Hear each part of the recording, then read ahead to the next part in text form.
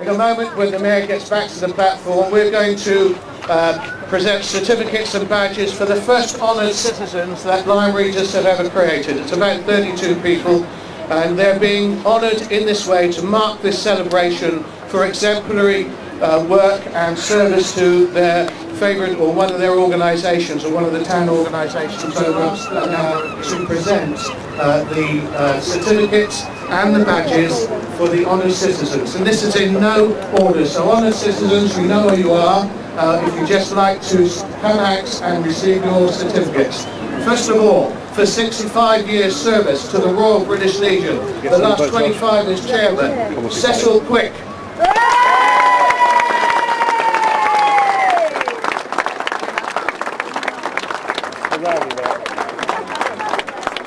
Years service, including a period of chairmanship, nominated by Lyme Regis Operatic Society, Martin Kendrick. We know him as Bob Kendrick.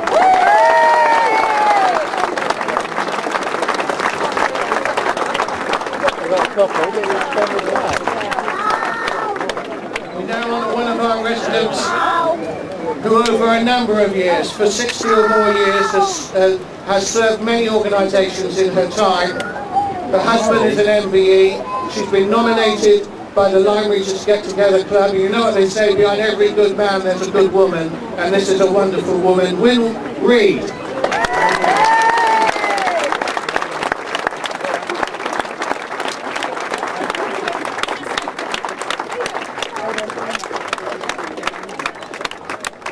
One of our principal events, summer events in Lyme Regis is the annual regatta and carnival. We're now going to honour a young man who has served that organisation under very difficult circumstances for many years. We're very proud to bestow honoured citizenship, nominated by the Regatta and Carnival, Mike Crow.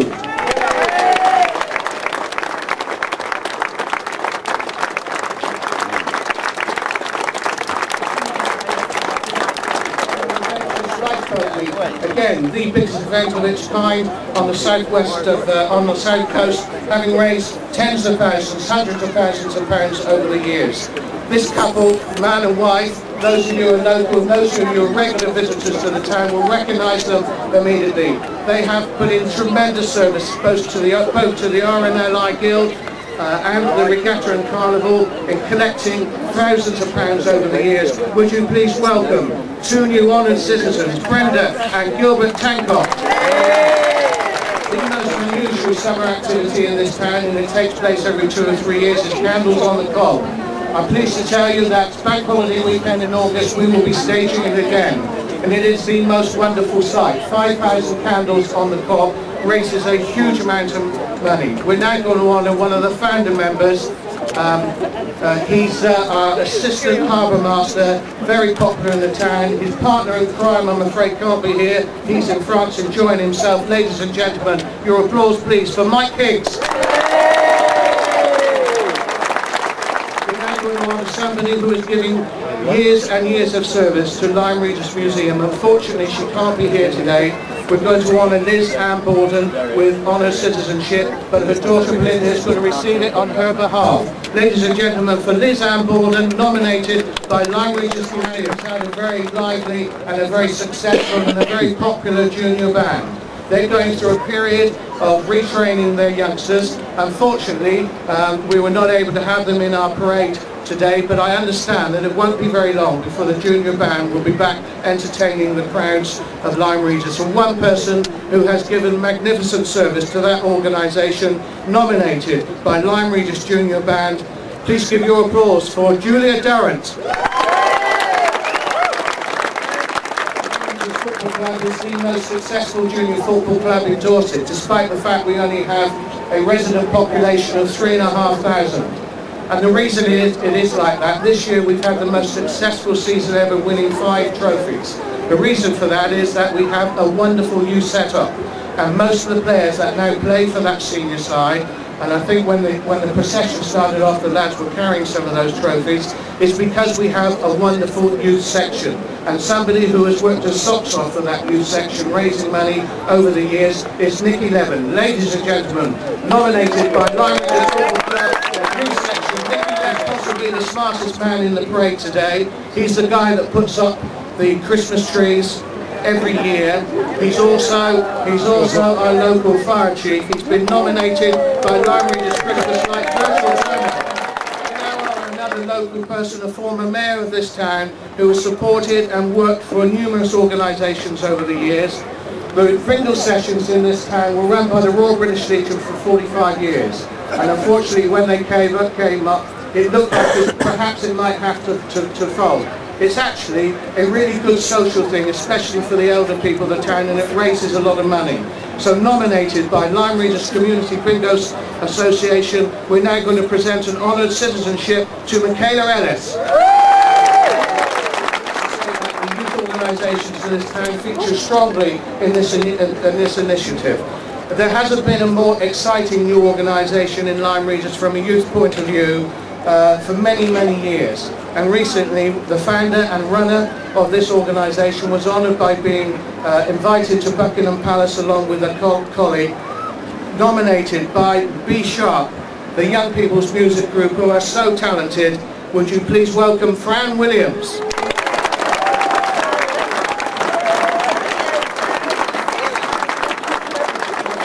And very extensive arts community. There is a wonderful exhibition, 60 artists for 60 years down at the Town Mill, and also up in one of the community rooms, the one on my left, on your right. There is a great initiative which is going on throughout the whole of this weekend, where you can have your royal portrait taken, Arts Fest with Woodruff School, Macy Hill the photographer.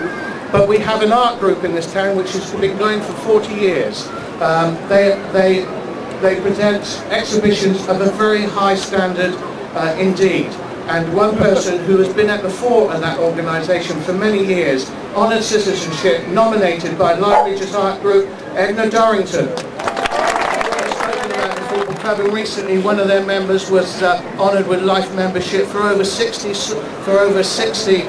years of service as a player, as a helper, as a committee member. He organises the annual twinning arrangement with a club in France which is unique in local football.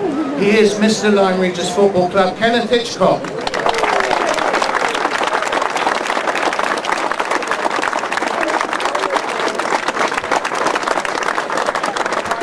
Talks a great deal about the big society. Those of you who are locals will know that the big society has been going on in this town for many, many years. We have a number of community groups who pick up some of it and run with some of the projects which are just not possible in small towns to finance today. At the forefront of that initiative is Lyme Forward, and at the forefront of that organisation is a woman who puts in a tremendous amount of activity and help and support for the youngsters of this town. We honour now Audrey Vivian. Around about 2 o'clock, the Mayor and one of our Chelsea pensioners, Stan, who's a bit of a keen bowler, they're going down to open the Jubilee tournament and bowl the first wood. Somebody who has been connected with Lyme Regis Bowls Club for many years. Those of you who are visitors, the Bowls Club is in Monmouth Beach, the other side of the lifeboat station. One of the best greens, named after Charlie Mercer, a former British champion from the 1960s. One of the people who has been at the forefront of this organisation, as a stalwart of this organisation, Patricia Cole.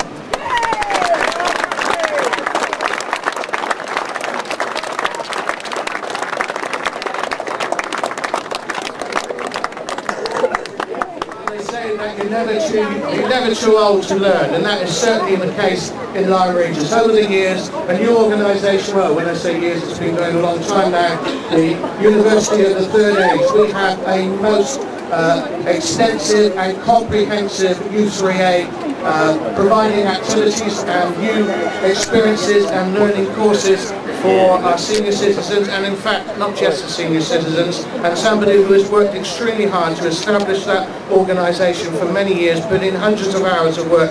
Would you please welcome for honoured citizenship to Mary Bohane. Sport plays a huge part in the community life of Lyme Regis, but this is not just a football town, it's also a cricket town as well. And one of the most talented cricketers that play locally who has gone on to serve his club with distinction and has recently been honoured with the presidency of that particular club, nominated by Lyme and Lyme Regis Cricket Club. Honour citizenship goes to Derek Wellman.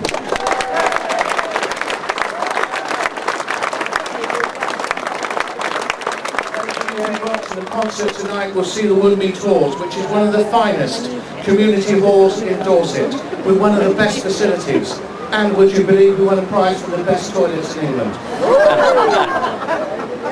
The halls are run voluntarily by a management committee, and one person who served on that management committee in many capacities for a long time and works extremely hard. The halls are looked after completely by volunteers. We know him as Jim. His real name is Cecil. Ladies and gentlemen, honoured citizenship goes to Cecil Sweetland.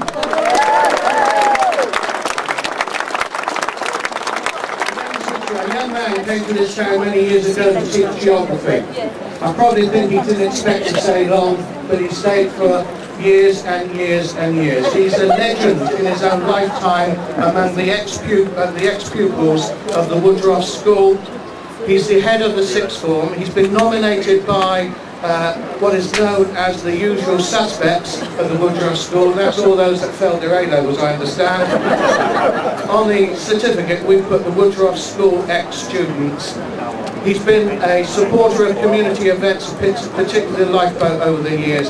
Ladies and gentlemen, honoured citizenship goes to James Thomas. Many of you will know that Lyme has a twinning association with St George's in Bermuda. Most people do just France, Lyme plus Bermuda.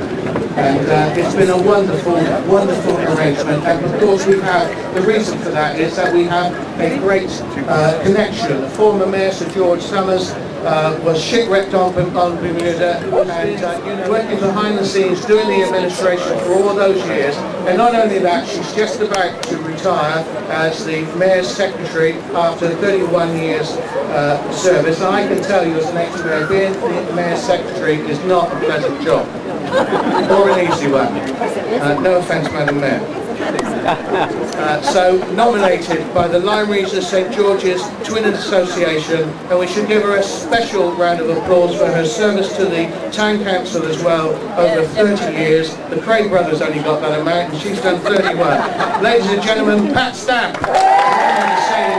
Is one of the most respected of its kind on the South Coast, and is one of the town's oldest organisations. Somebody who has worked tirelessly for that organisation, and we're going to honour him today. Please welcome Honour Citizenship, nominated by Lyme Regis Sailing Club, Colin Waters. This particular person is someone who has raised and kept an organisation in this town going for a long time. I have to say, without the recognition that he or the organisation deserves, because they do such good work on a national and international basis. Nominated by the Save the Children Fund, Honour Citizenship goes to John Duncan. An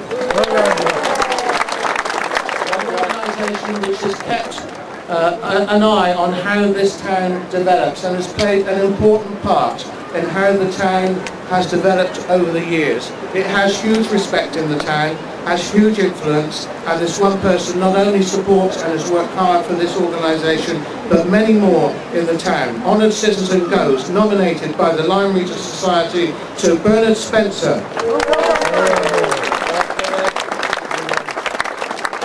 Dramatic Society has been very much part of the social and entertainment scene of this town for many years, and somebody who has been connected with it for a long time, and in fact tonight is stage manager of our concert party.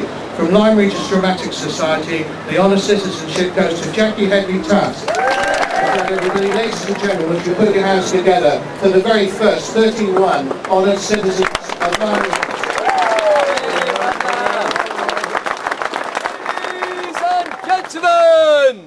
It would be fitting of, on all occasions, this special occasion, to end this ceremony by singing the national anthem. Ladies and gentlemen, will you please be upstanding for the national anthem?